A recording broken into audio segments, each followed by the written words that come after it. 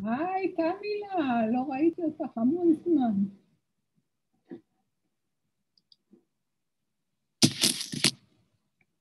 תמי.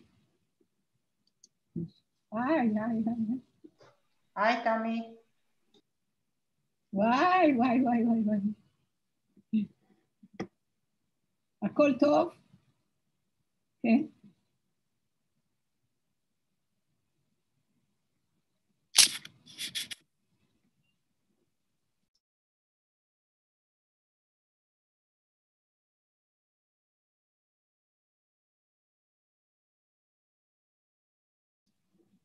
לאורה, מצאת את מה שחיפשת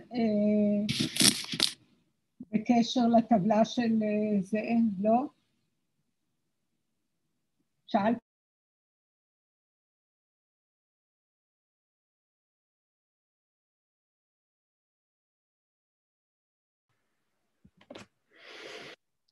All right. Hello, everyone. Shalom. Hello. Hi, Yeshima. Hi. Hi, Shir. Hi, everyone. Good to have you all here. Yeah, we can start. I will just say, as you all know, this is a weekly class we have for quite some time,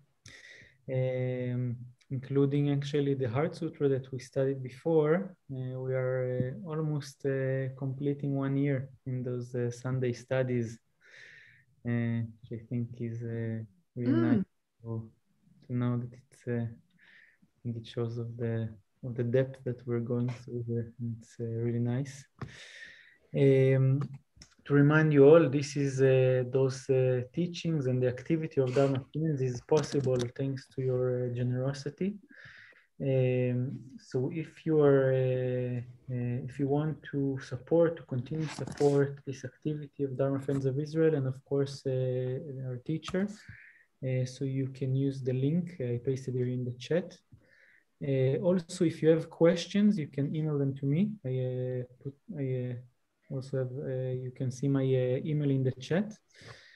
And just to say, I will not attend the next few classes, but you can still send me questions and I will pass them on to Geshe, so don't worry about that. That's all. Geshe, all yours. Thank you. Okay, thank you, Shir. All right, let's start with the meditation.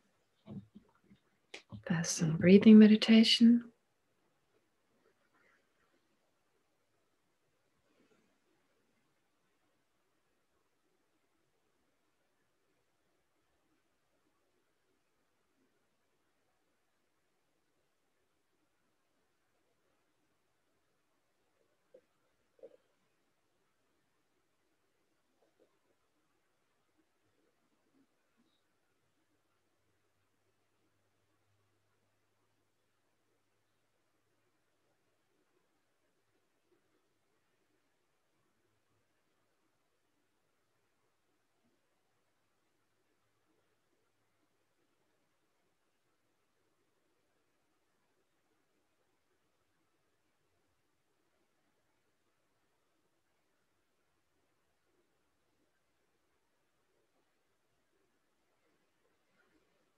Now in the space in front of you, visualize Buddha Shakyamuni,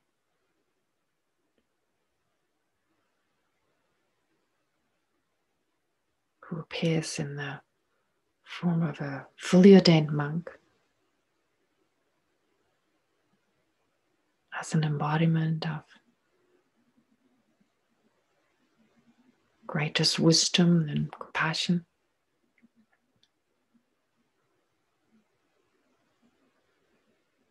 And inseparable from your Vipassana Lama.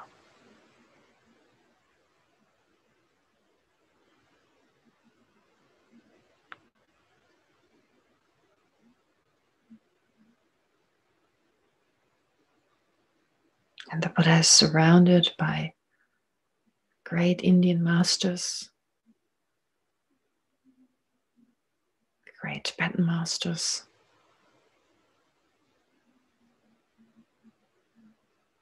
and all the masters of the different Buddhist traditions to inspire us.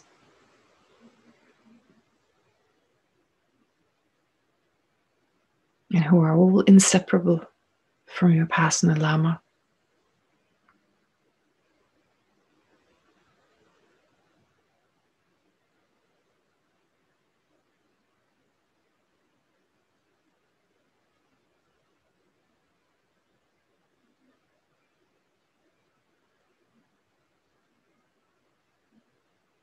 And as always, we are surrounded by all sentient beings.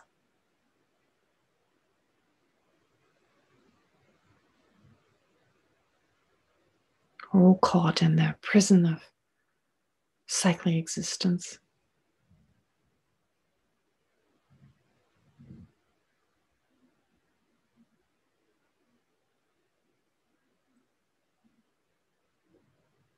Without control, experiencing the endless sufferings and problems of cyclic existence.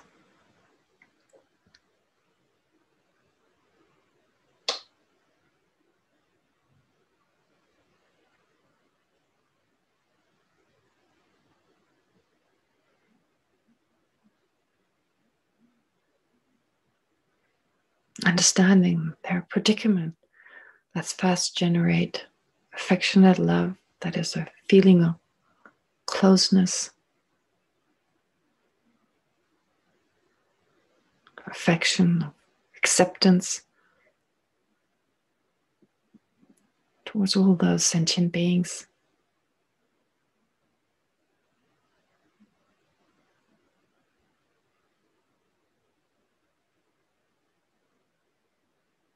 Who in the past and different existences have been extremely close to us.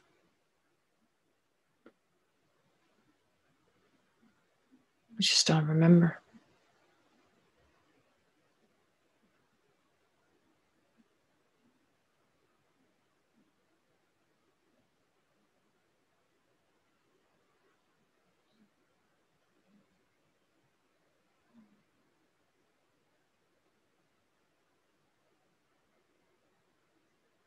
And from within this affection towards all sentient beings, let's generate the wish, the sincere wish, may all of them be free from suffering and the causes of suffering.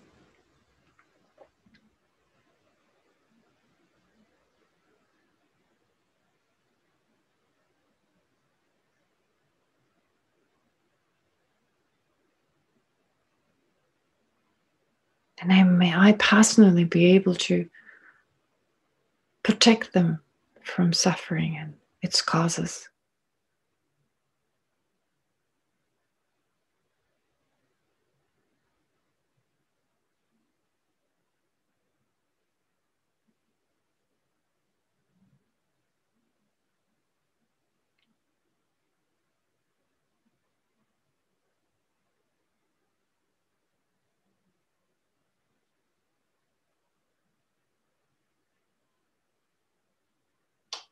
And this wish then turns into a heartfelt determination. I will do whatever I can to help sentient beings.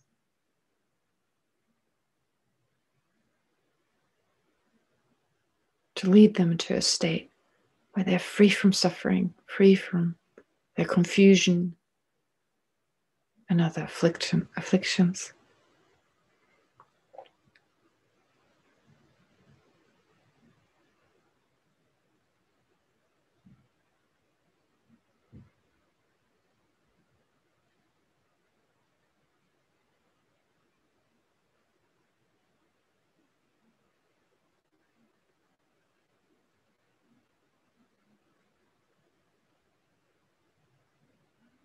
And since we can only be fully effective, benefiting sentient beings, if we become enlightened ourselves, we attain the state of a Buddha. That's therefore motivated by great care and love for all sentient beings. Generate the wish, may I become enlightened. In order to be of greatest benefit to all sentient beings.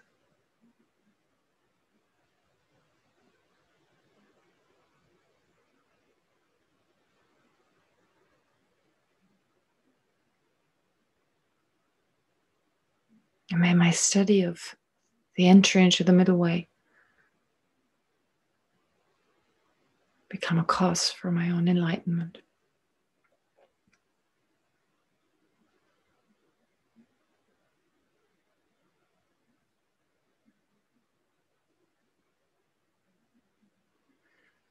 Now with this motivation, without letting it go, holding on to it, if possible until the end of this class, let's now recite the prayers. I go for refuge until I'm enlightened to the Buddha, the Dharma, and the Supreme Assembly. By the accumulation of merits of practicing generosity and so forth, may I become a Buddha to benefit all sentient beings. I go for refuge until I'm enlightened to the Buddha, the Dharma, and the Supreme Assembly. By the accumulation of merits of practicing generosity and so forth, may I become a Buddha to benefit all sentient beings. I go for refuge until I'm enlightened to the Buddha, the Dharma, and the Supreme Assembly. By the accumulation of merits of practicing generosity and so forth, may I become a Buddha to benefit all sentient beings.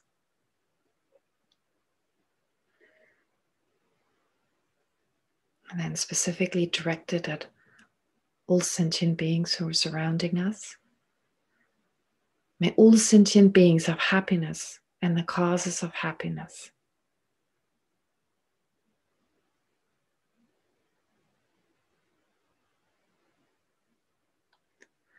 May all sentient beings be free from suffering and the causes of suffering.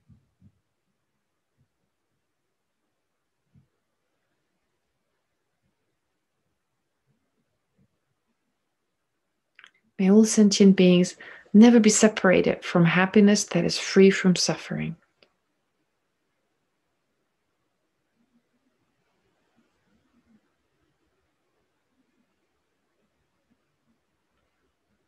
May all sentient beings abide in equanimity, free from attachment for friends and hatred for enemies.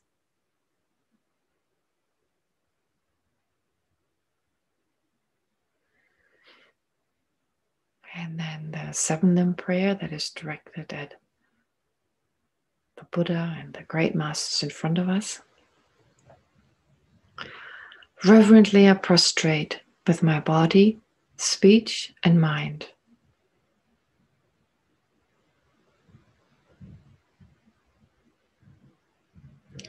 I present every type of offering, actual and imagined.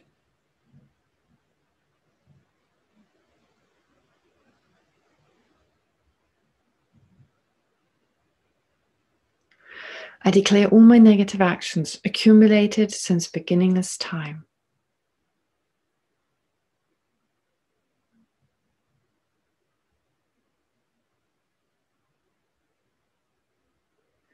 And rejoice in the merit of all holy and ordinary beings.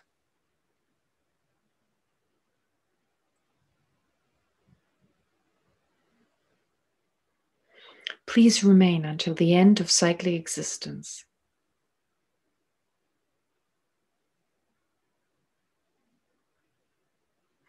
And turn the wheel of Dharma for living beings.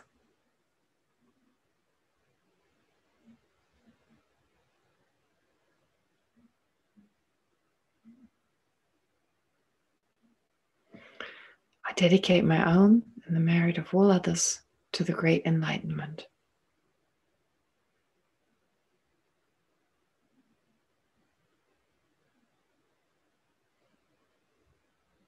Okay, great. All right, now just start this session, I'd like to talk about a topic of Buddhism that is difficult, quite difficult. This is for this week. It's hard to do. It's easily misunderstood. It can be, well, dangerous. Well, if it's done wrong, in the wrong way, definitely can be potentially harmful. But it's the root of the path. It is so important, and it goes along with a mental state that is so healthy and so extremely beneficial. And I'm talking about relying on a spiritual master. A spiritual master here, meaning, of course, a fully qualified master, a lama, as I'd like to call when I say about and talk about the Buddha, visualize to the Buddha in front of you to be of one nature with your Upasana Lama. So Upasana Lama, I've mentioned it before. Of course, it's someone with great qualities, and we're not always aware who's got those great qualities. But if you're in touch, of course, if you're involved in Tibetan society, we're aware of some of the great lamas we have. I'm sure there are other ones that we may not be aware of. And you may have a close connection to someone, and this should be the person you're thinking of, having certain high qualities. Now, just for the sake of having an example, I'm using His Holiness the Dalai Lama because he's definitely, one of the most qualified teachers right now.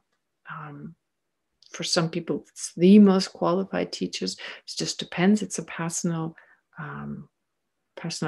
thing of being connected, feeling connected to someone like His Holiness. And of course, there are many great other teachers, lamas, of course, also of the different traditions of for instance, His Holiness the Karmapa and His Holiness Sakya Tenzin Rinpoche and so forth.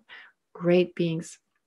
It just depends who you feel close to. And you don't need to exclude anyone. In the sense, no need to exclude if you feel close to one person, not to have that closeness towards someone else. And it doesn't have to be someone as famous as His Holiness. There are other great qualified lamas. For instance, Israel itself has great connection to Jadu Rinpoche, an amazing lama.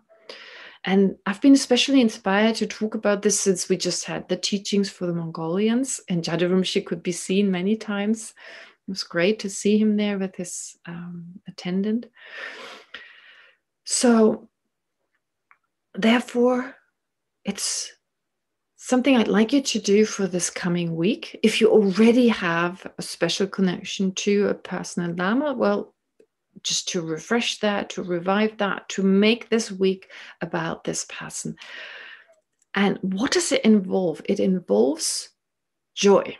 Joy is very important. It's a very joyful connection. But also one thing I'd like to say before I even go more into detail, one of the difficulties or one of the problems with this, I mean, it is, of course, in the beginning of the Lamrim, it's considered very important, but sometimes people don't have that connection. And it's different to other qualities, mental factors, other than devotion to a spiritual teacher. For instance, love, compassion. I think we worry less about them thinking, oh gosh, I don't have a personal lama. That's how we often feel if there's that connection is not there yet. So there's worry oftentimes. Whereas if we don't have love and compassion yet, well, we don't worry as much about it. So I've met people who said, well, they talk so much about a personal spiritual teacher and I haven't found one yet. And there's this worry. And I don't think there's any need to worry. It doesn't have to be. I mean, there are different levels of feeling close to a highly realized master. And it may just be as much as listening to what they say and you get a sense, oh, that speaks to me. And of course, certain factors that allow us to believe this person is qualified. So with His Holiness, there's just no doubt. And in that way, we shouldn't worry about it. We should allow for it to slowly develop. But to make this connection with someone who is an embodiment of the teachings, that is so important. A spiritual teacher, The Buddha, of course, is no longer around, who was, of course, an embodiment of what he taught. And we now have the spiritual lamas. We have these, well, spiritual teachers or lamas who live the teachings. His Holiness is the living Dharma, is the walking Dharma, is everything that His Holiness teaches, His Holiness lives in. And that's how His Holiness's teachings are so effective to our own mind. But this connection we have with a spiritual teacher is mental. It should not be misunderstood.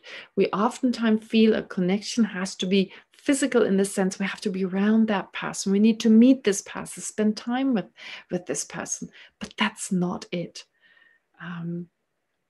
In fact, it can sometimes be a problem depending on our own mind. If we're too close, like seeing this person over and over again, that we may generate wrong views. We project our own limitations onto that person, see them as ordinary. We no longer see this greatness because we connect with them in just an ordinary way, because we don't know any way better to connect to someone.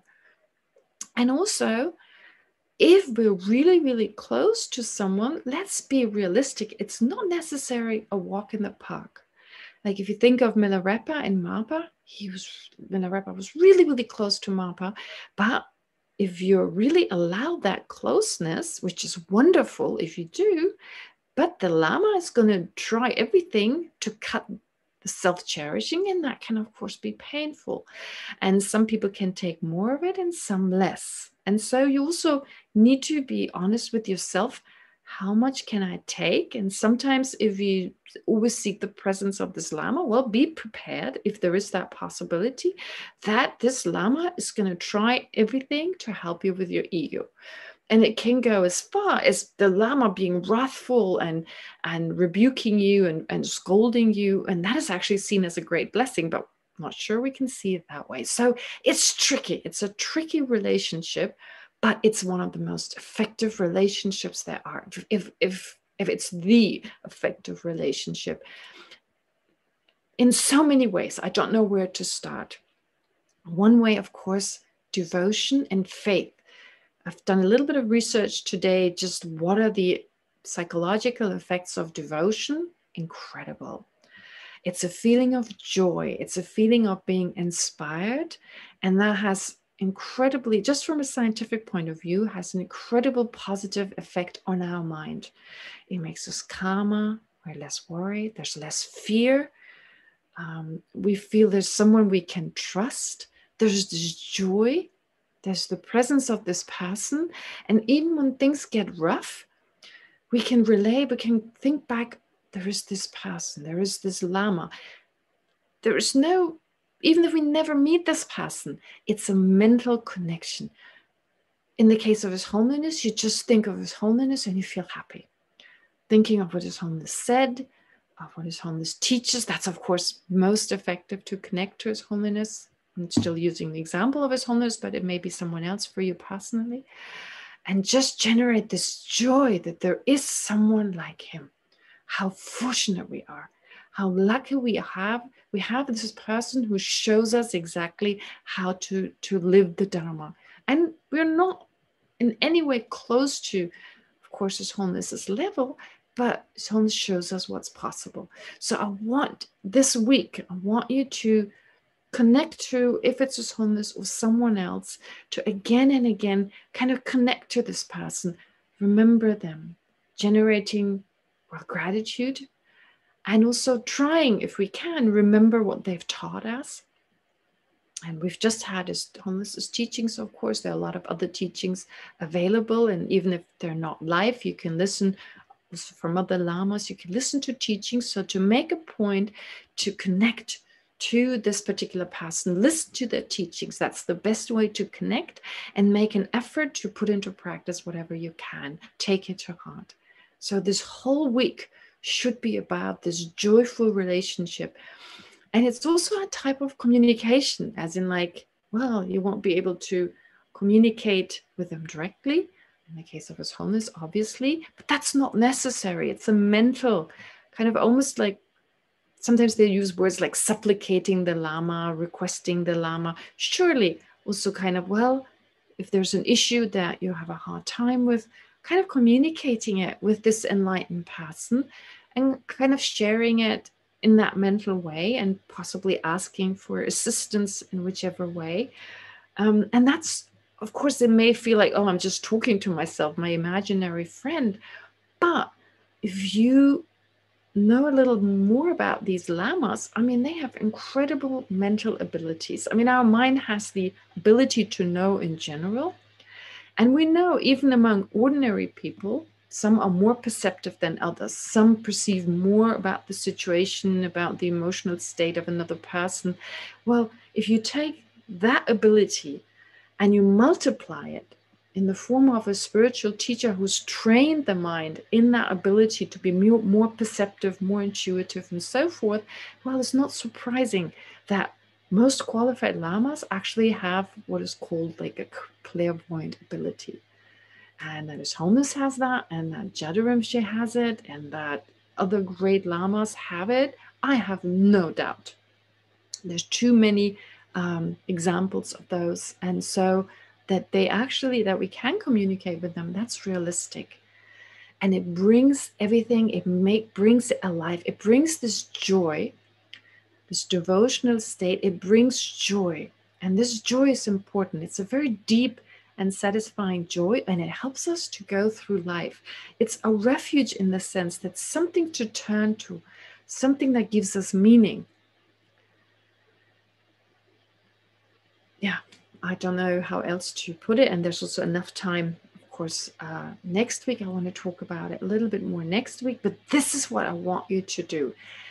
It is difficult, as I said. It can be potentially dangerous if we choose the wrong person, of course, if we rely on someone who's not fully qualified, or if our mind plays tricks on us, we keep seeing faults in that person where there aren't any, or if we have actually relied on a person who's not fully qualified, of course, then we may observe faults and then it's a problem.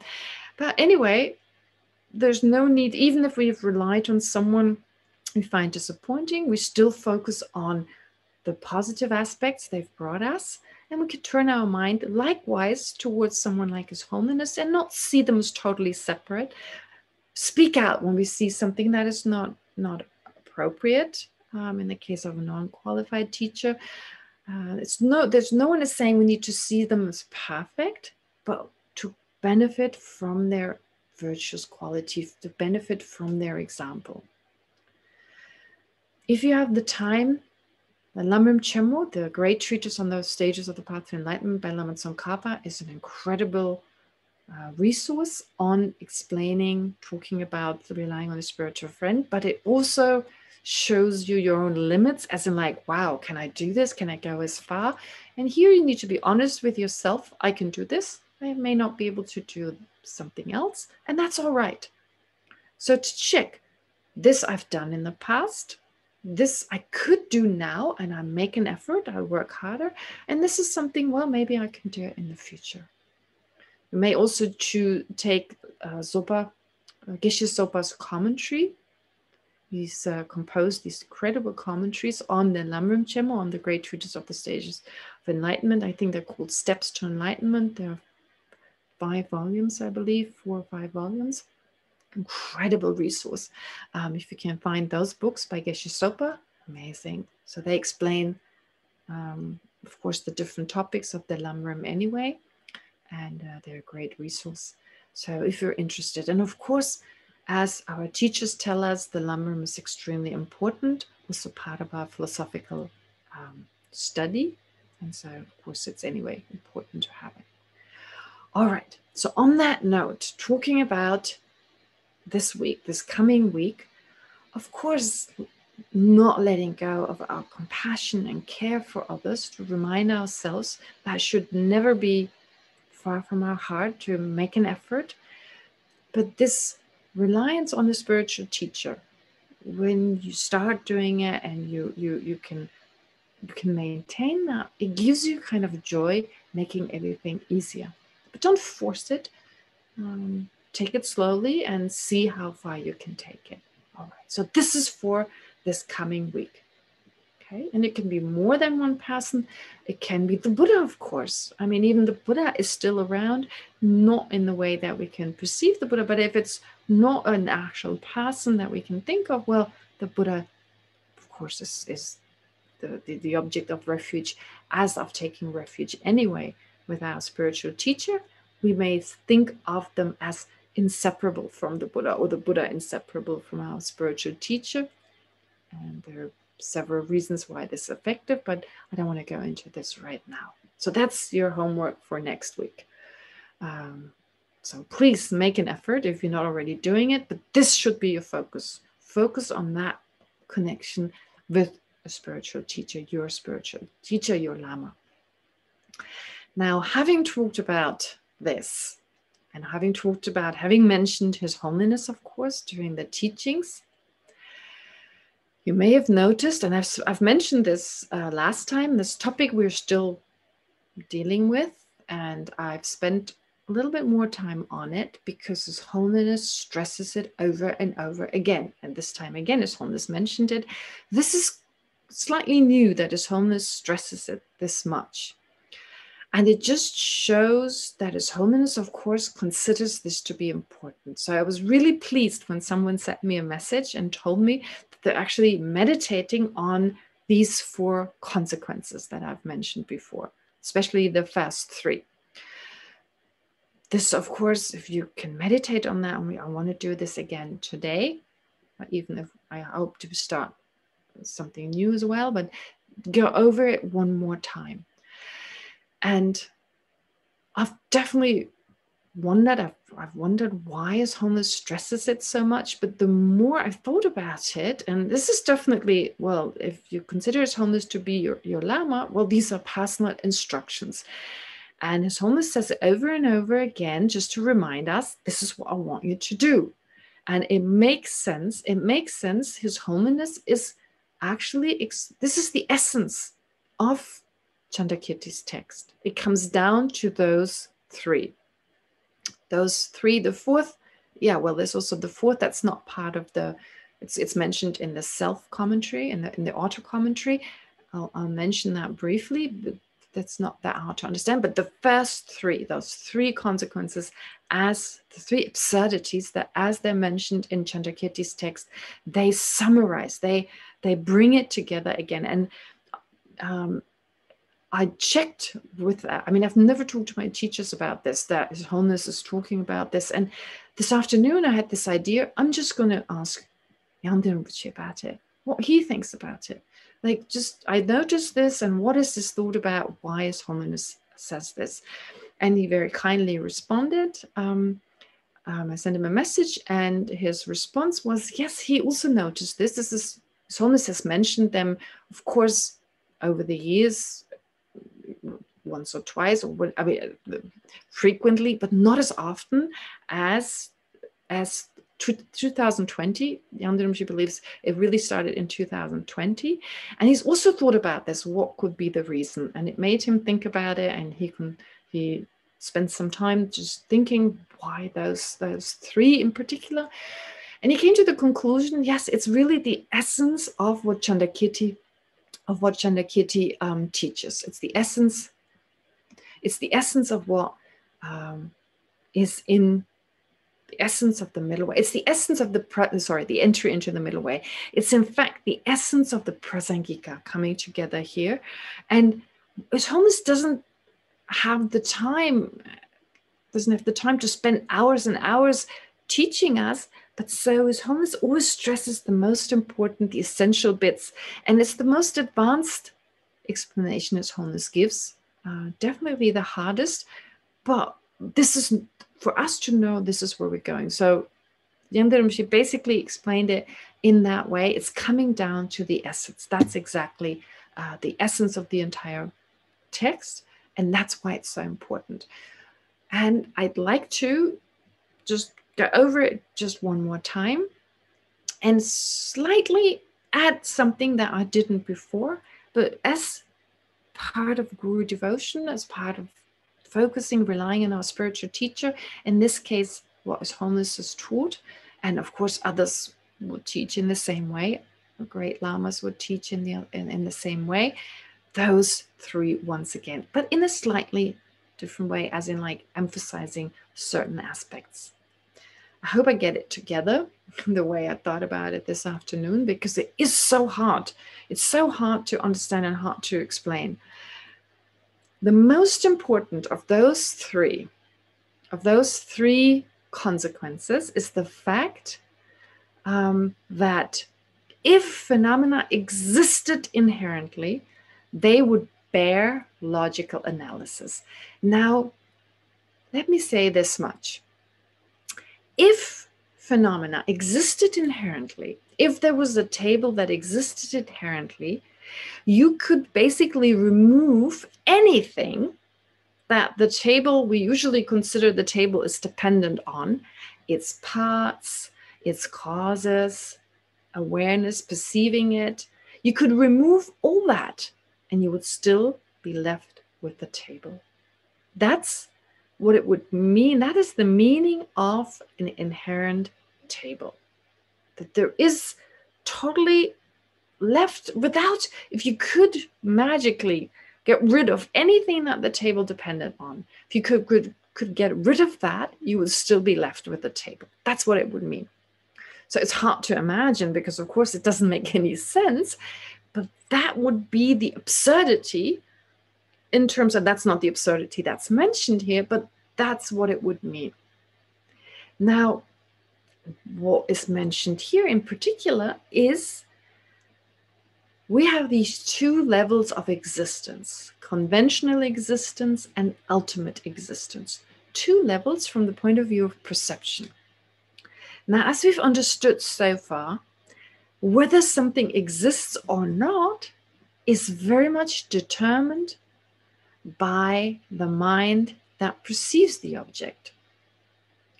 All Buddhist schools actually accept that to a greater or lesser degree, that the existence of something is determined by a mind recognizing or realizing it, understanding this. Therefore, I can say something exists because there's a mind that understands it. I can also talk about things that don't exist, such as flying cows, or, I don't know, Donald Trump right in front of you. It's just not there, doesn't exist in front of you right now, and therefore there's also no mind that recognizes the presence of Donald Trump in front of you, as an example of a present non-existent. Okay. Therefore, it's all like the existence of something is determined by a mind perceiving it or not. And in fact, whatever we say, whether it's a conventional truth or an ultimate truth, it depends on the mind that perceives it. We have, of course, heard, if something is conventionally existent or not, it depends on whether it can be refuted by an ultimate mind or it can be refuted by a conventional mind. That's actually saying the same thing that I said before. Okay, it's just taking it from the negative. If something like Donald Trump right in the space in front of me on my table here existed, then if it existed,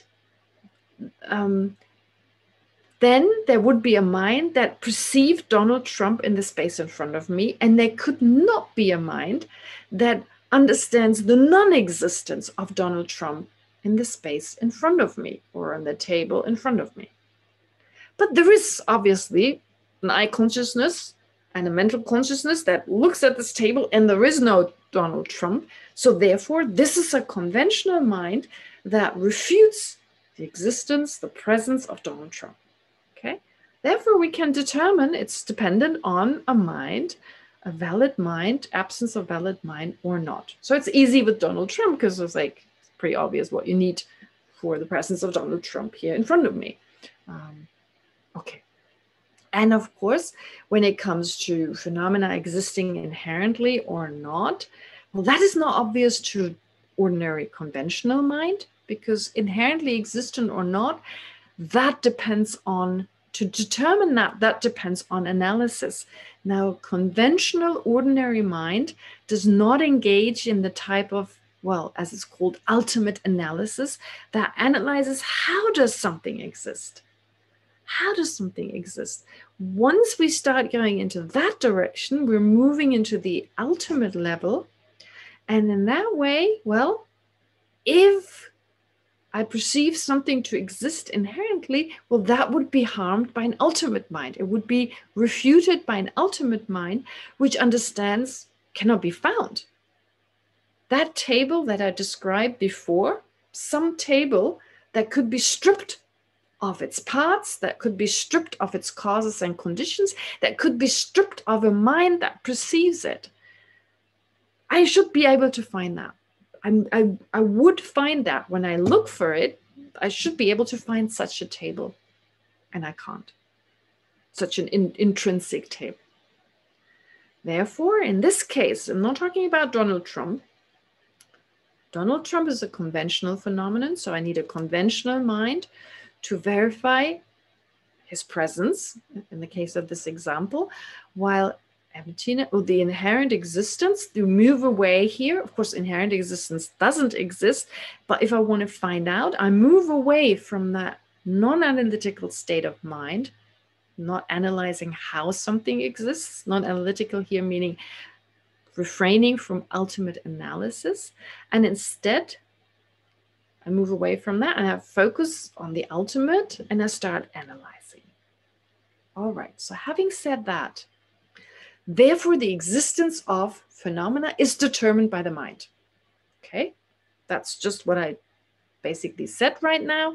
And in terms of the two ways of looking at phenomena, on a conventional level and an ultimate level, I can determine that whatever exists belongs to those two categories, again, dependent on mind. Now, as I said, the most important of the three absurdities, and Jan Rinpoche, he stressed that. He said that, yes, the most important is the absurdity if something exists, and that is the crux, that's the essence of the Prasangika view.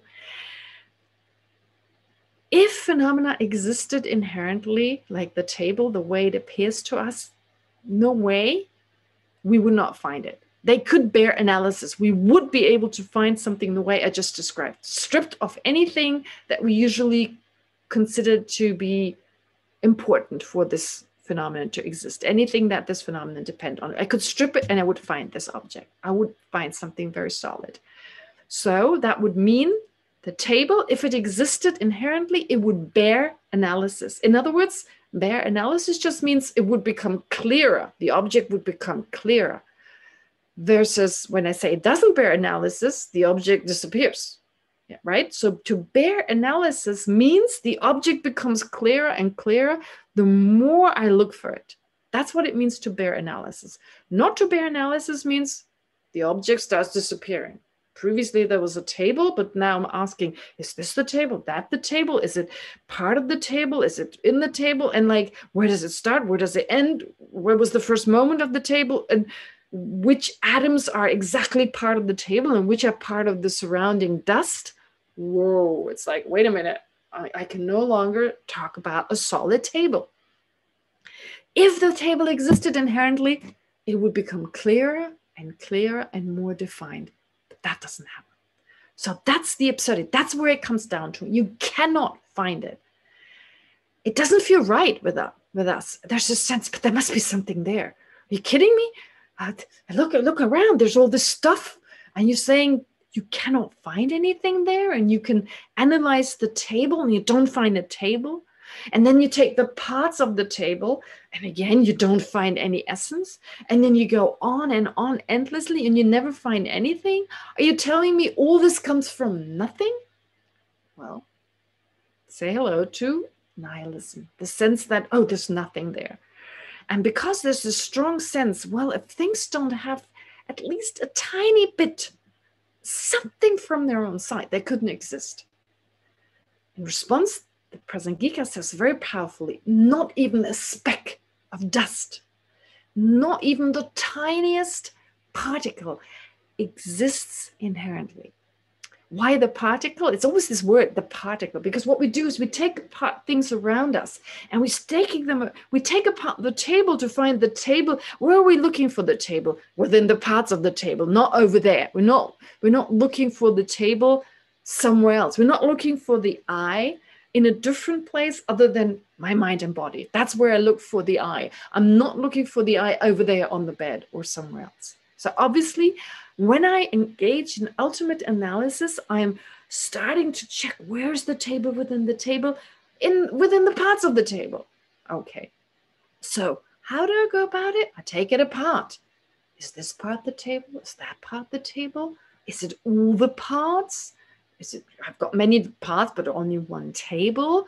So if there is this inherent table, the way it appears to me, it's not just labeled. It's not the merely labeled table that appears to me. There's something more, that concrete table.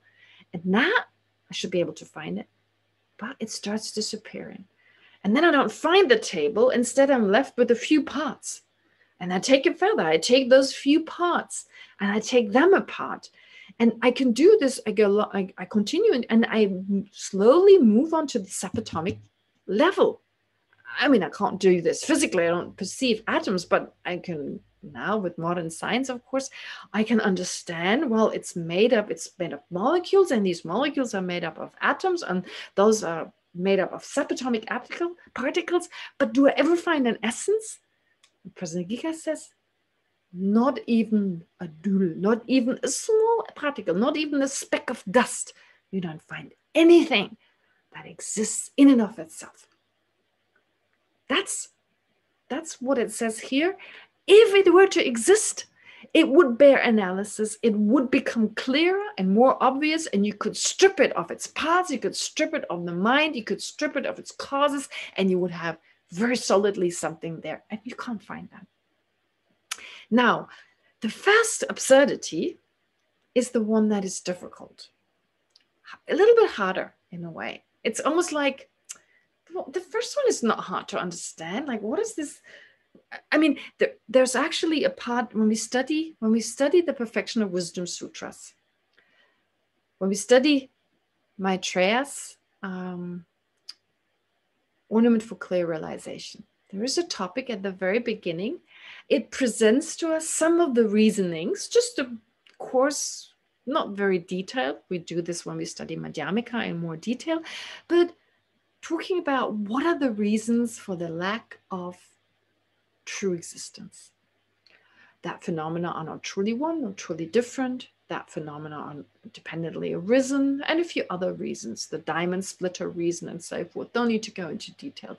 We'll just go through them, and we'll deal a little bit more with the reasoning that the I is not inherently one, nor is it inherently different. In particular, not one with its parts or different from its parts. We just go through it to just understand a little bit the reasoning in relation to what is to be established, and that's it. And there's one line, it says the whatever you take, for instance, the I is not inherently different from its parts because, or doesn't exist as an inherently different phenomenon, because if it did exist inherently different, it should appear to a meditative equipoise, realizing emptiness, but it doesn't appear to that. That's just that sentence. And you go like, that doesn't help that much. It's actually Kelsang. He mentions it in his commentary on Maitreya's text. And it's just the sentence. We'll memorize it and we cite it during the debate. But it's kind of like, well, yeah, if it really existed truly inherently, it would have to appear to the meditative equipoise, but it doesn't. And it's like, yeah, big deal. It kind of like, at that time, we certainly don't get it, but we all memorized it. Now we're back with the meditative equipoise here as part of the study of Madhyamika. We're back at it. But it's not just saying, well, if it existed inherently, it would appear, but it doesn't, so end of story. Now it takes it a little bit further. And so the way His Holiness usually explains it is His Holiness says, like I said before, if the mind, if phenomena existed inherently, well, if we can accept, and the Svatantrika, they're the closest to accepting, well, there is an ultimate nature of phenomena, but they still hold on to this inherent existence. So this is like way up there. It's really advanced. And like I said, His Holiness deals with the most advanced level, showing us where to go, even if we're not there yet, but kind of showing us this is where we're going. So move in that direction if you can. And so here in this case, all right, let's assume there is an ultimate nature of phenomena. Let's think, like the Svatantrika, there is actually this ultimate nature of phenomena. There is something, there's an ultimate truth, but we still hold on to something inherently there. If there were that ultimate truth, it would of course be, if there was this ultimate, if there was something absolutely there, if there was something inherently there, really something from the side of the object, well, when would that become obvious? Ordinarily in everyday life? Oh, certainly not, because that's not when we're analyzing. That's when we're not engaging in ultimate analysis. When will it become obvious? When we analyze phenomena, when we check how do they really exist. That's the time we should find it. That's the time we should find that inherent existence of things. Okay? That's the moment we should find it. If phenomena existed inherently, that is the mind that realizes the ultimate nature directly. It experiences it directly, this particular meditative act pulse. And if it perceives that, if it really exists that way, it should perceive it, because we have already determined for something to exist, there is a mind that needs to realize its existence, and a conventional mind can't do it. So the only mind we're left with is the ultimate mind. But it doesn't. Even the Svatantrika says, no, the inherently existent vase is not perceived by that mind. But then it can't exist. It can't exist. It's impossible for it to exist. How could it, how could it exist? How could it exist? Because it couldn't be found. How could you find this table? How could you find this table stripped of all its bits? However, that would be the absurdity. If it were to exist in and of itself, that mind would find it. And since you cannot find it, it cannot exist. But that would mean nothing could exist. Because if it existed inherently, the table existed inherently, a table and an inherently existent table would be the same. And if that mind, the ultimate mind, does not find the inherently existent table, in that way it refutes the inherently existent table. And if it refutes the inherently existent table, since according to those holding onto inherent existence, a table and an inherently existent table are the same, that ultimate mind refutes a table. It realizes there's no table. It understands that nothing exists if everything existed inherently. In that moment, it would understand that. And if then you say, well, but it was there before I generated that meditative equipoise, let's say, or I couldn't generate it, I hold this wrong view, but let's say, okay, I do assert there is a Buddha who realizes the ultimate nature of all phenomena. And now if I agree, oh yes, it would mean that this mind realizes non-existence of all phenomena because it can't find any phenomenon. Therefore, nothing can exist. But previously things existed. Well, the only possibility would be this mind destroyed all things, which is so bizarre. This is like, it's kind of like, it's not a direct absurdity as much as like, well, that would follow and that would follow and that would follow. In the sense like, well, first of all, if it existed inherently, the meditative equipoise should realize it. It should realize its non-existence. And if you then say, well, but previously things were there, then it destroyed them. And you end up with this absurdity. Okay, so I just wanted to stress it one more time. To be able to meditate on it, of course, effectively, and to understand, well, really what it's saying is understand that mind, we can generate that particular mind. We can actually understand ultimate reality. And if things really existed the way they appeared, it would appear clearly to that mind. Phenomena would bear analysis.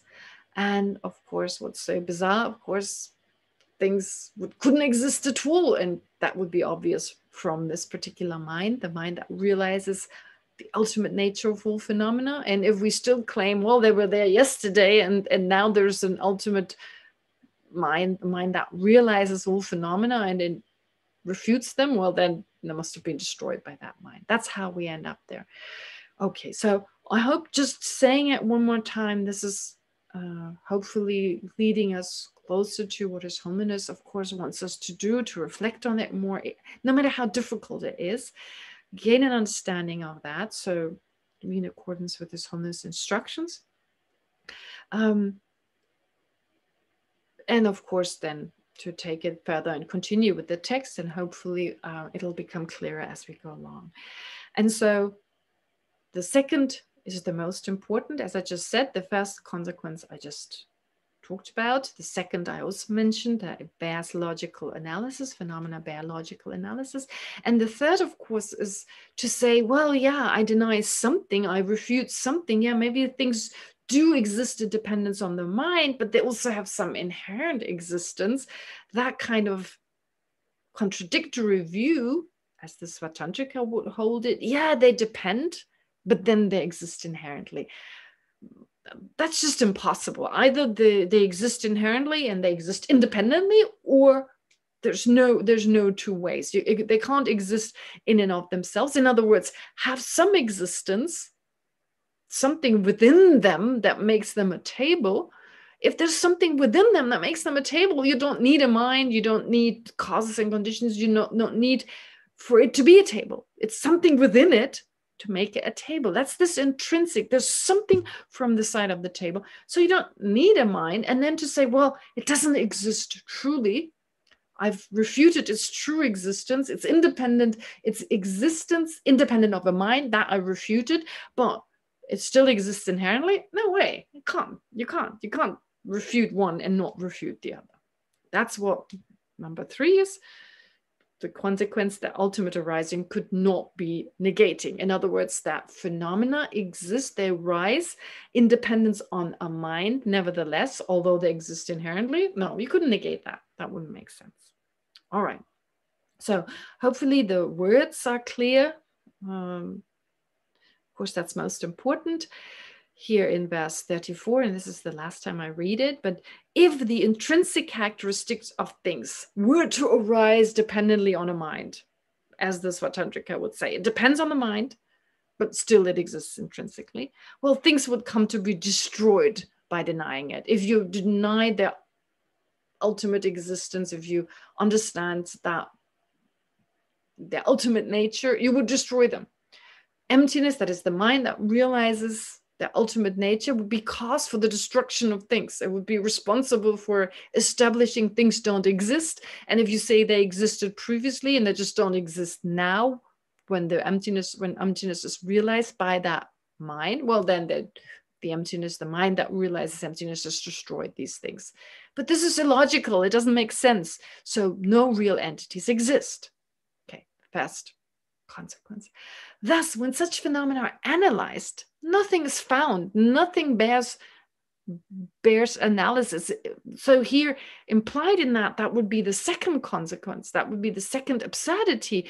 When phenomena are analyzed, and if they do exist inherently, I should be able to find something. So the conventional truth of the everyday world should not be subjected to thorough analysis. We're just saying on an ultimate level they cannot be found, but conventionally they're still possible. Therefore, if things exist, but just not inherently, because if they did, they would bear analysis. Now, the verse does not clearly lay this out, but it's the self-commentary that then clearly says, well, this is what I meant. That was the second consequence or absurdity I presented in verse 35. And then 36, in the context of suchness, certain reasoning disallows arising from self or from something other, and that same reasoning disallows them on the conventional level too. So on a conventional level, whether you differentiate between ultimate or conventional, there is no inherent existence, as the Svatantrika likes to differentiate. So by what means is your arising established? Again, it's not directly obvious from these words. It's the words basically are saying, well, on no level can you talk about inherent existence, but what Chandrakirti explained those to mean that if you only negate true existence, in other words, existence, if you deny existence independent of appearing to a mind, if you merely negate that, but you do not negate inherent existence, well, that is impossible. You can't draw that distinction. If you deny one, if you deny true existence, you're also denying inherent intrinsic existence. And if you can't refute intrinsic existence, you can't refute what you're trying to refute. And that is implied in verse 36, although from the words, it's not directly obvious. All right, but these are, so explicitly he's saying that arising from self or from other, well, that kind of assertion that things exist on that level, either from self or other, well, that's neither true on the conventional nor ultimate level. So what kind of arising are you talking about? And then 37, and we've already done that last time, but just to quickly go over it before I continue with something new. Empty things, and here empty, that is, empty means things that exist in one way but appear in a different way. They depend on convergences. They depend on things coming together. Okay. Where is it? I'm trying to follow through my text here. Yeah. So dependent on convergences, such as reflections and so on. So reflections in a mirror, they don't exist as a face. A reflection of a face in a mirror appears to be an actual face, but it's not. We have lots of optical illusions in everyday life. I mean, the sunrise, the sunset in the evening, that's all an optical illusion. It seems the sun is moving, but of course it isn't. Now, that's an optical illusion. It doesn't exist the way it appears. It's dependent on many factors, and still we know about them. The big deal. There are lots of things around us. They function perfectly well, even though they don't exist the way they appear to us. So in the same way, just as from an empty thing like a reflection, a perfect perception can arise that bears its form. What is this saying? Just as sunset, for instance, or a reflection of a face in a mirror. It doesn't exist as a face. And the sunset doesn't exist as a sun moving around the earth. Okay, so it doesn't, I should put it differently. It doesn't exist as a sun setting. There's no sun that sets. There's an earth that's moving. So even though the sunset does not exist as a sun setting, still, it appears to the mind, it exists not as a sun setting, but this, what we see there in front of us exists. There is something happening there, right? What we call sunset, although it's not an actual movement of the sun, but the sun no longer being visible as part of the sunset, that's reality. And so it appears in a way in which it doesn't exist, and still we can perceive it, and it serves as a cause, that scenario that's presenting itself. If you sit on the beach in Tel Aviv, is that towards west? Never mind. So if you sit you see the sunset, and so wherever you are, you see a sunset, and so in that moment, you're seeing something. It doesn't exist the way it appears, and still it causes a perception of it. In the same way, likewise, although things are empty, not that we're saying, okay, a sunset doesn't exist as an actual setting of the sun, but it doesn't exist as something inherently. And still, it works. That's verse 38. And still, likewise, although things are empty, just as the sunset doesn't exist as a setting sun, just as the reflection of the face in the mirror doesn't exist as a face, in the same way, all these phenomena around us, they don't exist, although they appear solid and independently, they do rise from emptiness in a robust way? Well, in other words, because they lack inherent existence, they can arise. So from emptiness doesn't literally mean they arise. Emptiness is their cause. It's like saying form is empty, emptiness is form. We're not literally saying emptiness is the body, but we're saying because the body doesn't exist inherently, because of its emptiness, it can actually exist. If it didn't exist that way, it wouldn't be possible. So in the same way, phenomena around us, they arise, they come and go, and they can only come and go because they don't exist inherently. Things can only come into existence, so arising from self, arising from other. Well, they don't arise from other because they don't arise from inherently other. Here, other means inherently other, because otherwise they wouldn't arise in the first place. And so it says in 38, since no intrinsic nature exists in either of the true truth, phenomena are neither eternal nor annihilated.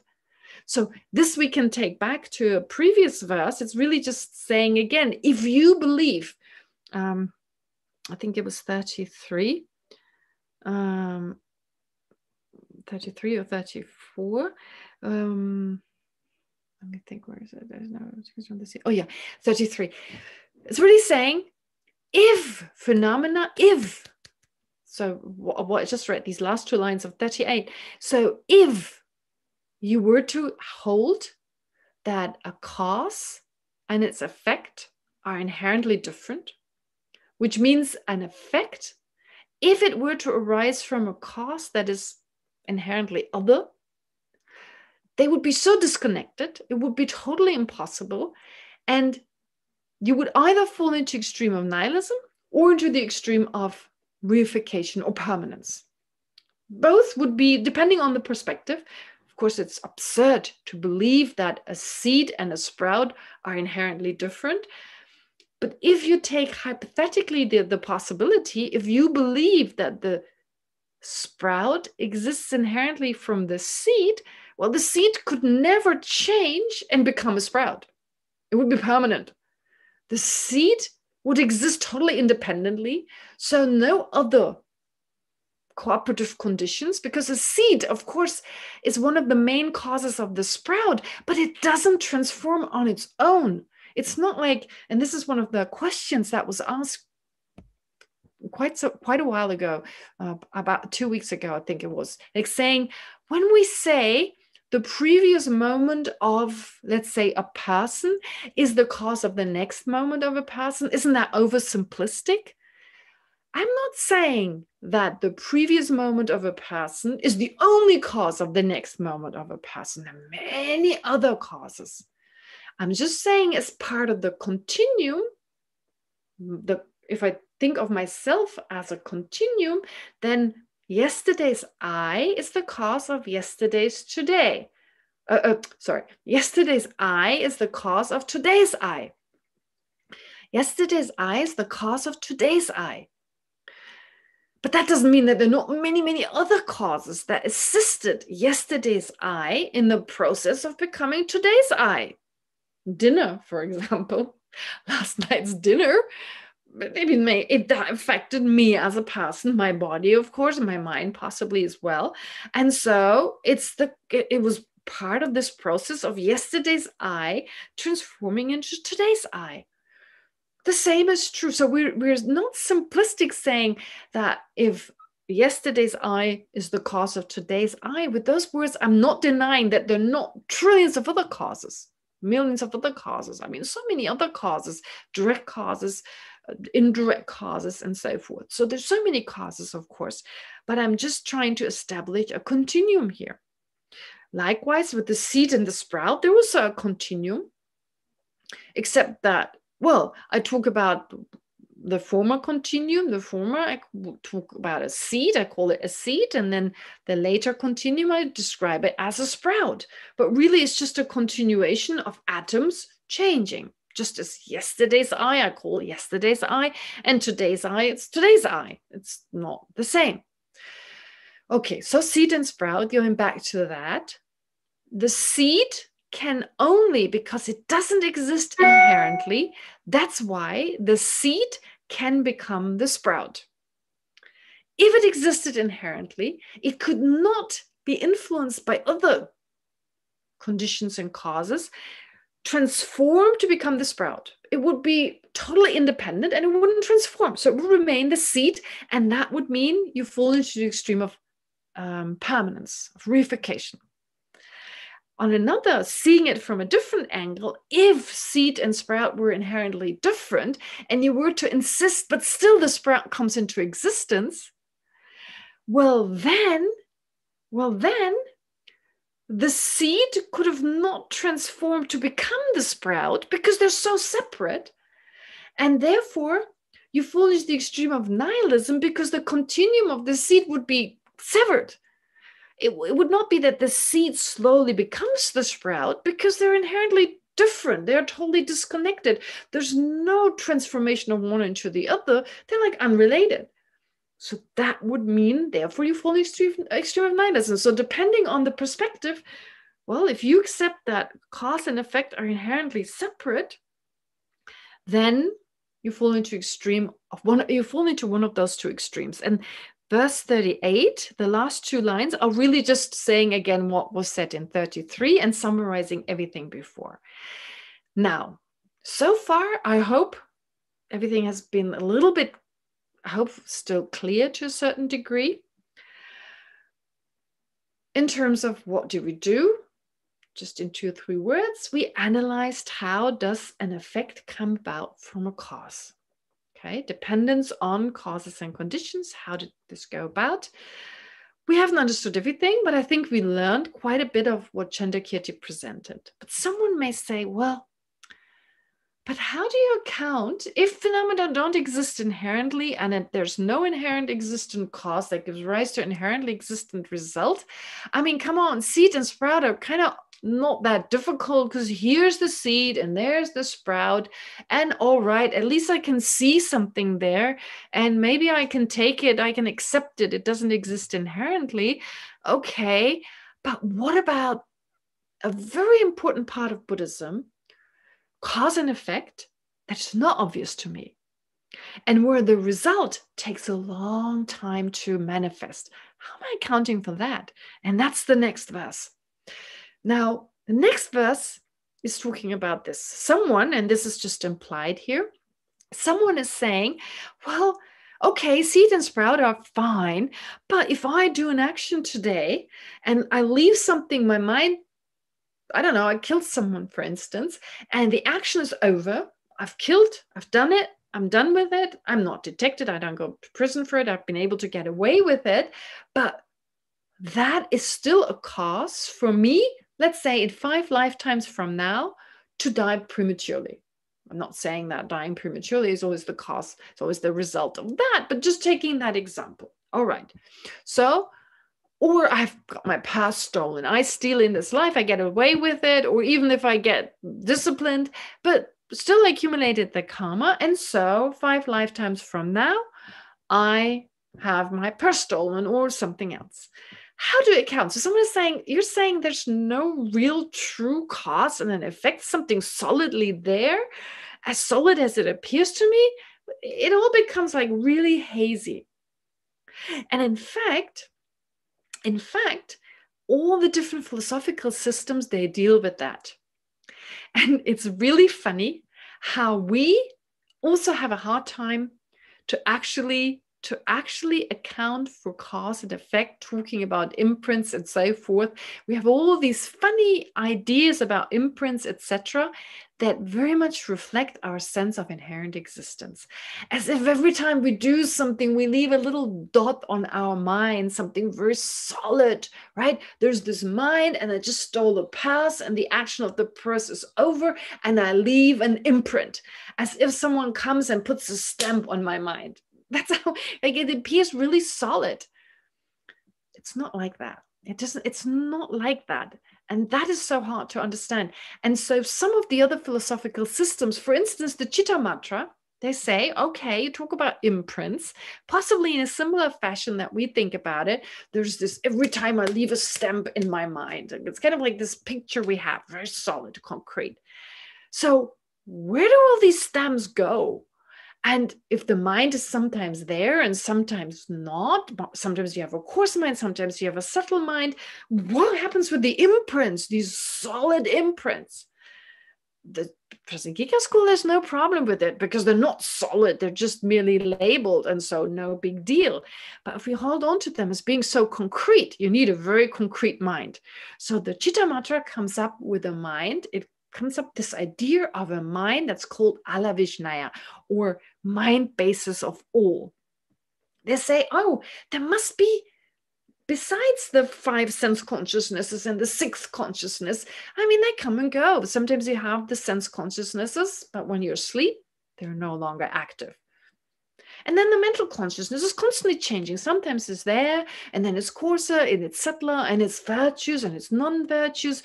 So if it's virtues, what happens to all the non-virtuous imprints, right? You have a non-virtuous mind that's full of all these virtuous imprints. Or what about the non-virtuous mind and the other way around? And what happens with the clear light mind? Like, what do you all do with these imprints? Kind of like needing something very solid for the imprints. And so they come up with this other mind, with this 7th mind, this mind that's always there, unchanging, doesn't recognize anything, right? Things just appear to it, but it remains neutral at all times, and it holds all these imprints very comfortably from life to life to life. So it's kind of like this, it's almost like a crutch. It's so difficult to understand really how phenomena, how our actions of this life can be passed on from life to life. It's like, wow, the mind is not something we can see, and then it's nothing inherently existent, and still cause and effect works. That's difficult. So the Chittamatra school provides this explanation. And we actually learn about it. There's a whole book by Lama Tsongkhapa only about Alavishnaya. It's been translated into English, called Ocean of Eloquence. It was translated by Gareth Sparham. And very difficult to understand. It's Lama Tsongkhapa's writing.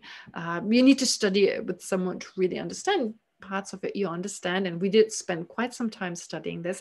So you really get to know this kind of mind, only to later negate it. But it's brilliant. It's a brilliant idea, but it shows our mind needs these crutches. It needs this, something there, because otherwise things don't work. And it's just really interesting as part of recognizing our own mind. But of course, actually in this verse that's to come, verse, 39, actually, Lama Tsongkhapa, Chandakirti says, since actions do not cease in an intrinsic manner, there's no intrinsic coming into existence or actions ceasing, right? And we need to talk about, what does that ceasing mean? The action is gone. So now it continues on, yes, but it remains potent. So there is what we call an imprint. It remains potent, but we don't need a foundation consciousness. We don't need this kind of crutch that there's this mind that holds all the imprints. It's not necessary. Indeed, in some cases, the acts themselves may have long ceased. Okay, in the case of like stealing this pass, so the action of stealing a pass doesn't exist inherently. When it stops, when the action is completed and the action ceases to be there, it's no longer there, even though it doesn't exist inherently, it's still very potent and can still create an experience in the future, even without this foundational, this mind basis of all, as the Chittamatra believes. Indeed, in some cases, the acts themselves may have long gone, long ceased. So in the case of stealing a past 1,000 years ago, 1,000 lifetimes ago, yet the effects will come about without fail. This you should know. In other words, to summarize it, lack of inherent existence does not deny the working of the law of karma. It works perfectly. In fact, it couldn't work if things existed inherently. And that's really hard. That's really hard. It's the seed and the sprout is one thing, but here we're talking about something where we don't know what the mind is. That is so hard. Karma is, we could get some coarse understanding and have some belief in it, but really to get to that level and in combination with the lack of inherent existence is not easy. Anyway, we're done for now. Again, I'm 5 minutes too late, over time. So bear with me. Let's do the meditation. Let's follow what His Holiness has taught us. We'll do the meditation again, what I did earlier on, not yet the foundational consciousness. We go more into it next time. If you've got questions, of course, as Shir has kindly agreed to continue sending the questions, I try to address them. There's one question I haven't addressed yet, so please bear with me. I don't forget. I just need to find the right moment to address it. Okay, and those other ones that have come, if you have more, if I haven't answered it yet, if you feel like there's still, you're welcome to ask again. Great. So let's do the meditation one more time on the three absurdities or the three consequences, starting with some breathing meditation, just to let go of any disruptive thoughts, anything that is disturbing when we do the meditation.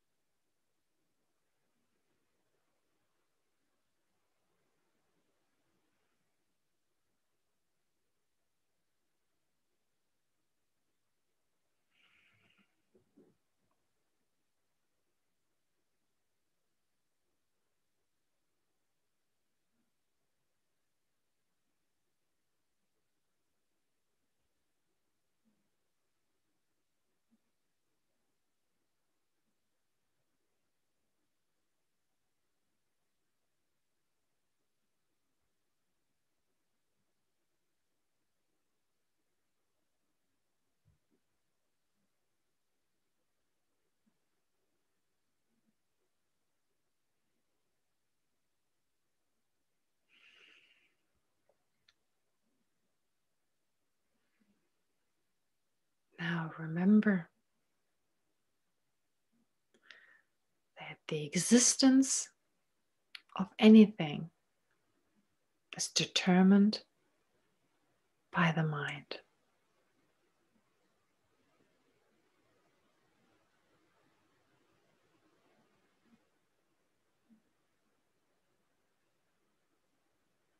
The existence of conventional truth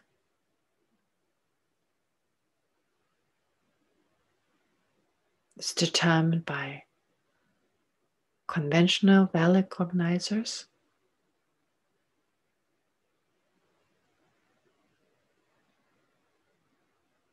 That realize their objects,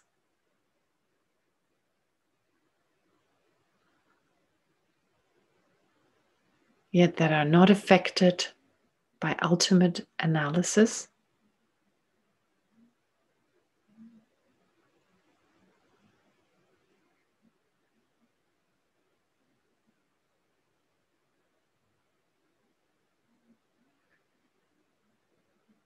And ultimate valid, ultimate existence, ultimate truth is determined by ultimate valid cognizers.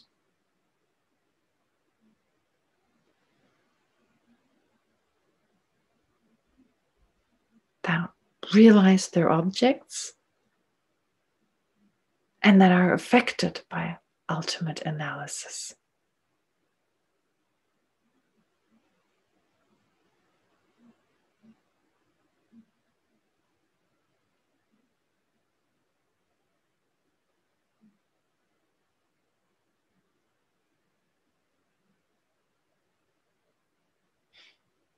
Now, if we were to hold on to phenomena existing inherently, the way they appear to us,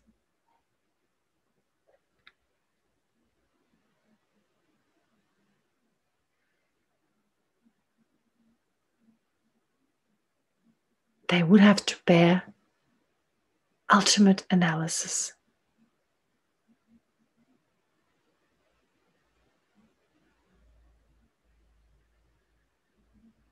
In other words,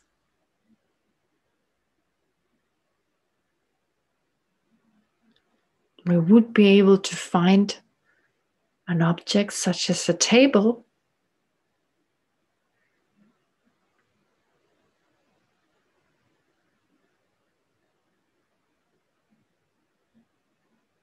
that is stripped of its parts, stripped of a mind perceiving it, stripped of its causes and conditions, we would be able to find a solid table.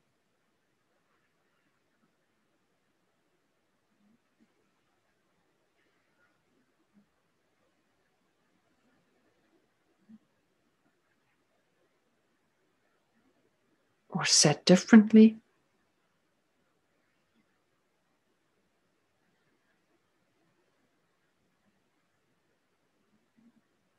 we would be able to find a table among its parts, a solid,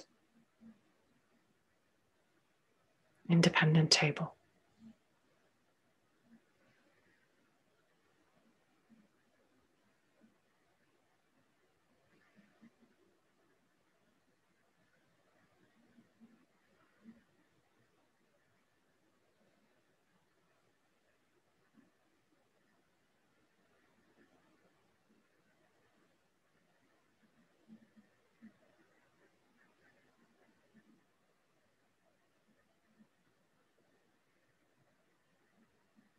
The more we searched for the table, the clearer it would have to become.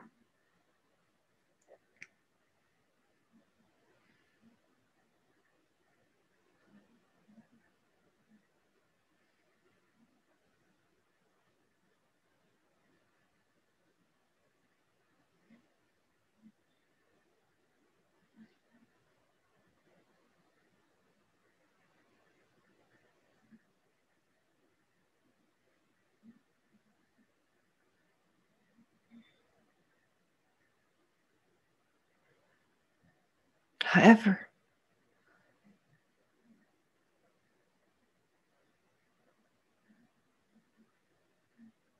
in fact, the opposite is the case.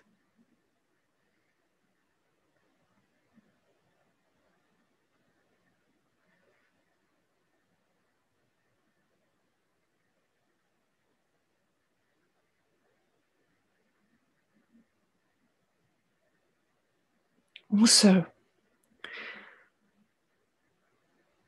if the table existed inherently,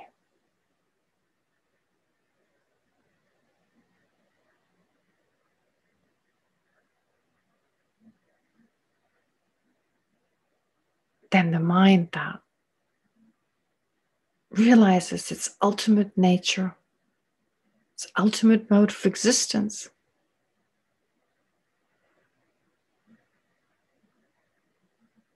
would have to recognize it, would have to perceive it.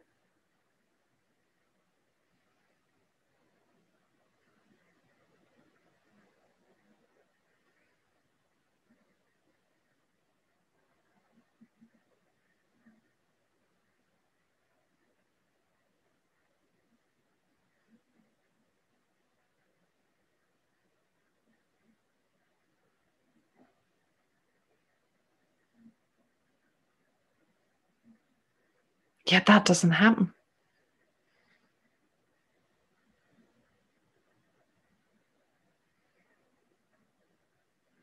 No inherent table is perceived by the meditative equipoise, realizing the ultimate nature of the table.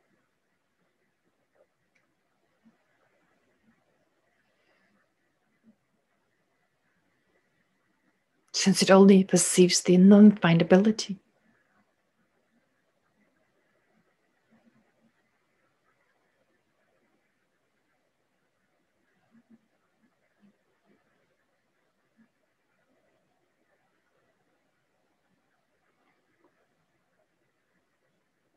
Yet if I still were to insist the table exists inherently,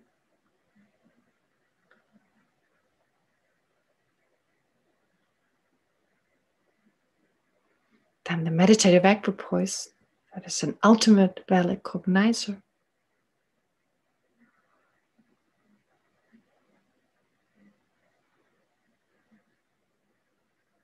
would establish the non-existence of the table.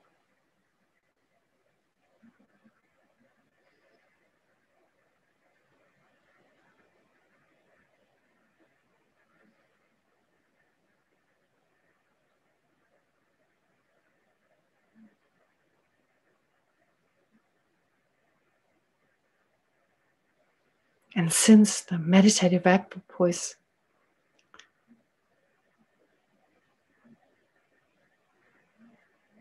realizes the non-findability of all phenomena,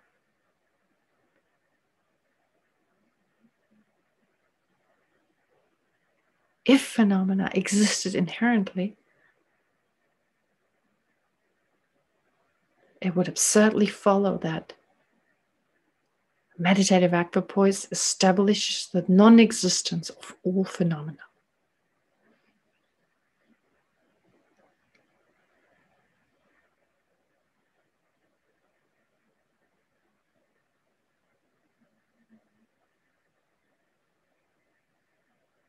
For if they existed inherently, they would have to appear to that mind.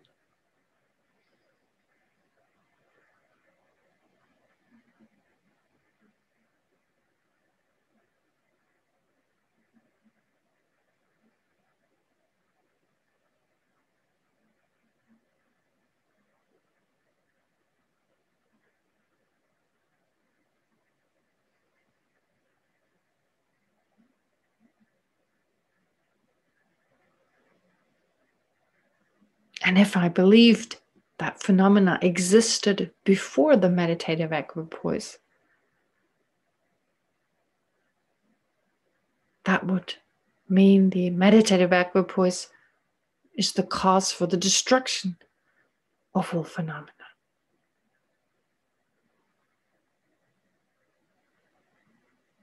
Since they previously existed before the arisal of the meditative equipoise, but with the meditative equipoise, they've been established to be non-existent.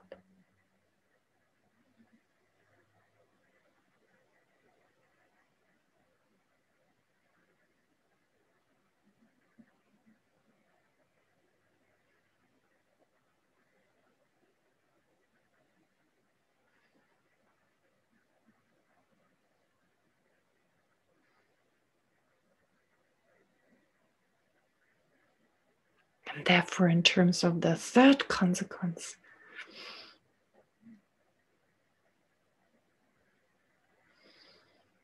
it does not make sense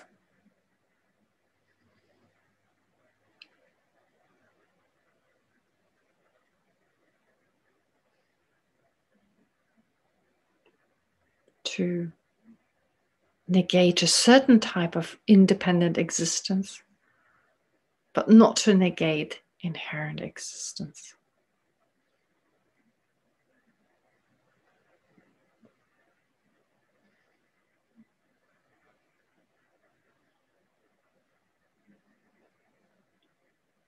As the Svatantikas do, who say that although the table doesn't exist independently of appearing to a mind,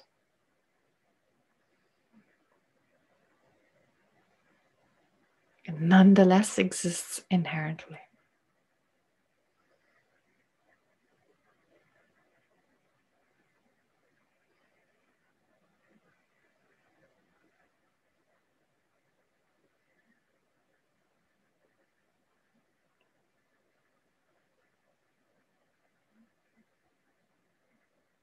For if the table existed inherently, it would need a mind to which it appears.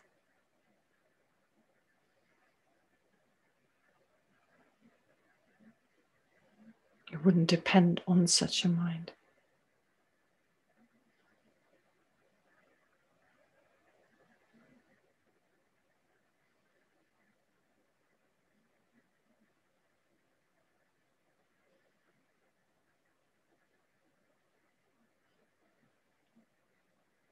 And the fourth consequence or absurdity is mentioned in the auto commentary by Chandrakirti.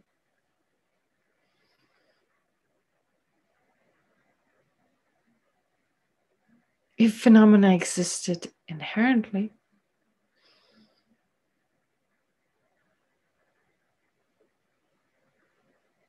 it would contradict those sutras that clearly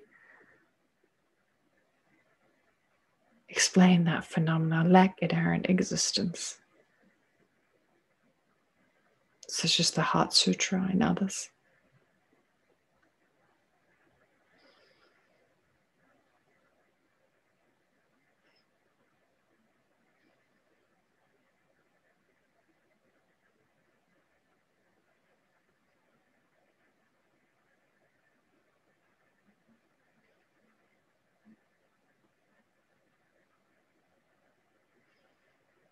So now in conclusion, whatever feeling has arisen in terms of the lack of inherent existence, spend a few moments just focusing on that and internalizing it.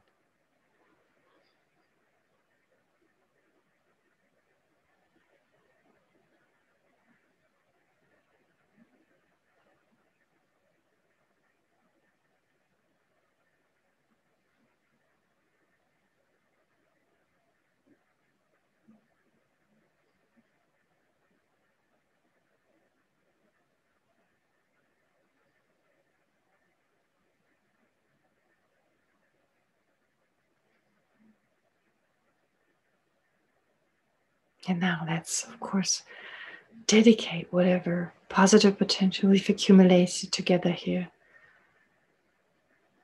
May it become a cause for our own enlightenment, for the benefit of all sentient beings.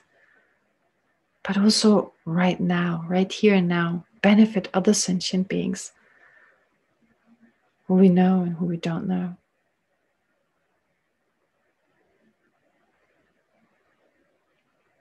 May it help those who are sick to recover very soon, like Tali Lubin and so many others. May it relieve their pain, their fear, their loneliness.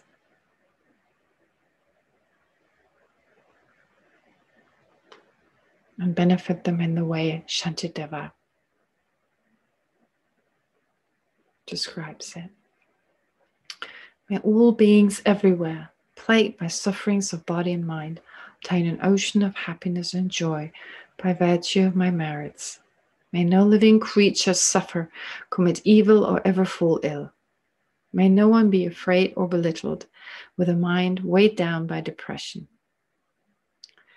May the blind see forms and the deaf hear sounds. May those whose bodies are worn with toil be restored on finding repose. May the naked find clothing, the hungry find food. May the thirsty find water and delicious drinks. May the poor find wealth, those weak with sorrow find joy. May the forlorn find hope, constant happiness and prosperity. May there be timely rains and bountiful harvests. May all medicines be effective and wholesome prayers bear fruit. May all who are sick and ill quickly be freed from their ailments. Whatever diseases there are in the world, may they never occur again. May the frightened cease to be afraid, and those bound be freed. May the powerless find power, and may people think of benefiting each other. For as long as space remains, for as long as sentient beings remain, until then may I too remain, to dispel the miseries of the world.